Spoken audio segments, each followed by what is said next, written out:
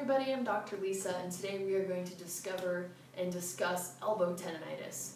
The elbow is very commonly injured in climbers, and it's a very often misunderstood anatomical region just because of all the different muscles that attach there, as well as two different joints occurring in this area. So let's kind of delve into those so we understand what's going on in there, and then once we understand the anatomy, let's discuss what types of injuries arise from misuse or overuse of this anatomy. So the elbow is comprised of a hinge joint. So the hinge is between the ulna and your humerus of the upper arm. So those bones together forms this beautiful hinge that we have. There's also a rotational component of our elbow.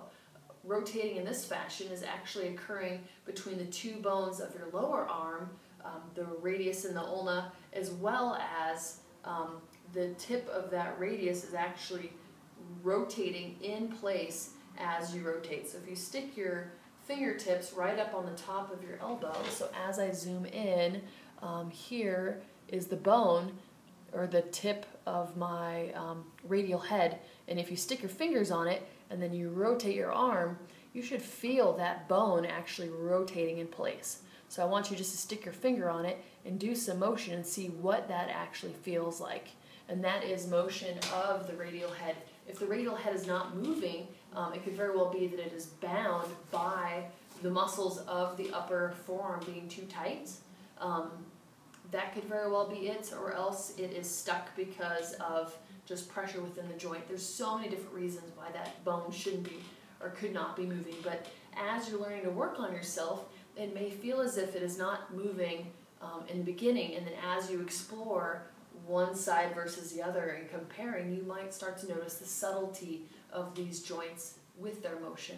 We call it accessory joint motion. So the elbow is very complicated, even though it's a quite simplistic joint, because we have the hinge motion as well as a rotational motion. So we have to keep this in mind.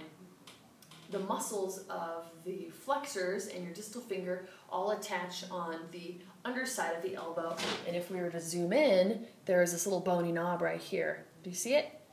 Not to be confused with this one.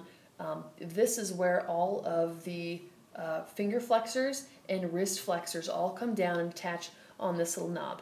When we flip the elbow over onto the other side, this big knob sticking out, and you can see all my muscles that attach there. It's because, well, I use a lot for climbing, but this one is where all the extensors attach. So the wrist, pulling the wrist back and then opening the fingers, all of those muscles come up and attach up onto this knob.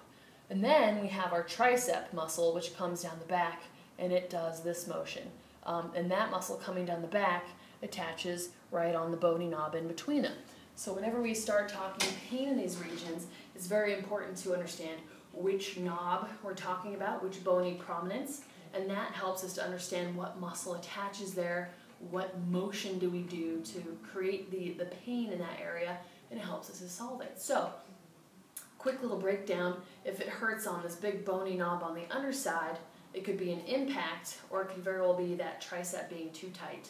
If it is pain on the top of the forearm, or right on this one, we call that lateral epicondylitis, or pain at the lateral epicondyle, which is this location, and that would be your wrist extensors being too tight. And you can stick your hand in there and feel, are they moving? Are they moving under the skin, relaxing and flowing, or are they just tight regardless of what motion you do?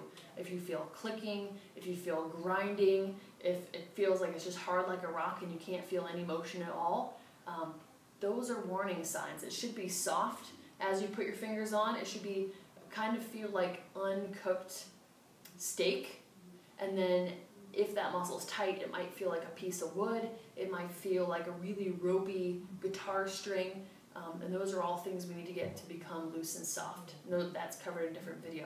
And then on the underside of the forearm, all of your wrist flexors attach on the inside of the elbow, and again, as we pointed to, this little knob right here, and that is, if you have pain in that area, it's called medial epicondylitis. So that's a little breakdown of anatomy of that region. Now let's discuss what treatments we do for what injuries. That is a loaded question, and it all depends upon what region's involved. So let's say this inner knob in here. most people that have pain on the medial epicondyle, it is primarily coming from their flexors being too tight. The muscle comes up, it becomes a tendon, and it comes and attaches right on that bone. If the muscles are too tight and they're tugging on that bone, we can have an injury of the tendon where the muscle's tugging on the tendon and the tendon starts to swell and fray. We cover this in depth in our book, Climbing Injuries Solved.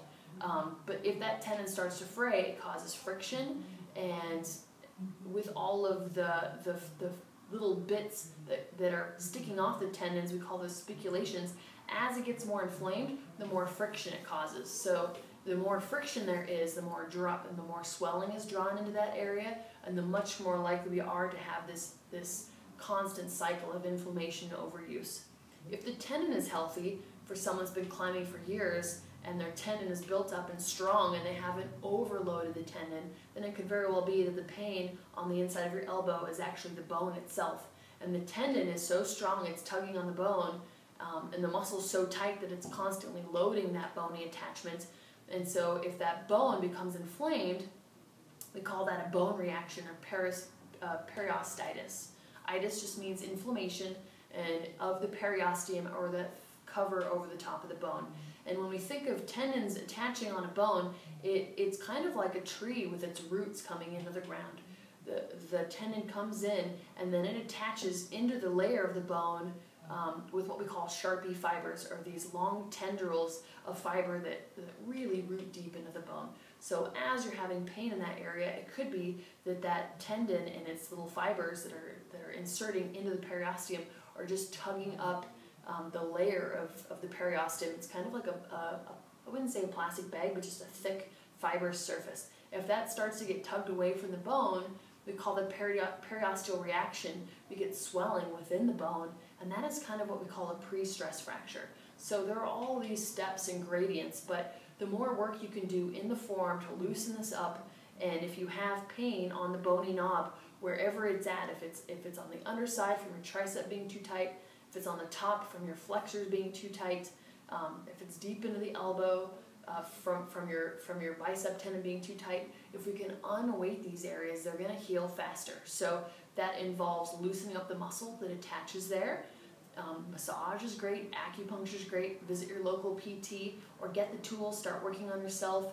We can help our doctors to heal us faster, and the work we do is not wasted. It builds and it keeps our body healthy. So it's like driving a car and not repairing the brakes, not working on the alignment. Our bodies are living machines, and so learning how to work on them ourselves and having people help us work on them will keep us climbing with health instead of accumulating all these injuries that eventually force us to retire or just quit because it hurts so darn bad. So things to think about. So that's the anatomy of the elbow, and that's a little bit of a discussion of lateral epicondylitis, medial epicondylitis, triceps tendonitis, and then definitely keep in mind, if you smack your bone on something, the pain could just be coming from mere compression or pressure on a bony prominence. So not only can we unweight our injury by loosening up the structures that attach onto that region, but also padding it. So if you spend all day long at a desk, I know I've discussed this in previous videos, but padding where your forearm hits the table, making sure that if your elbow hurts, it's not resting on something hard. It may seem like common sense, but a lot of these daily habits that we go through day in and day out, if we miss one little step, it could easily be that one little thing you're doing day in and day out that irritates it. An example of that would be if you have a finger injury or a pulley injury and you're always opening sharp, pulling on sharp door handles.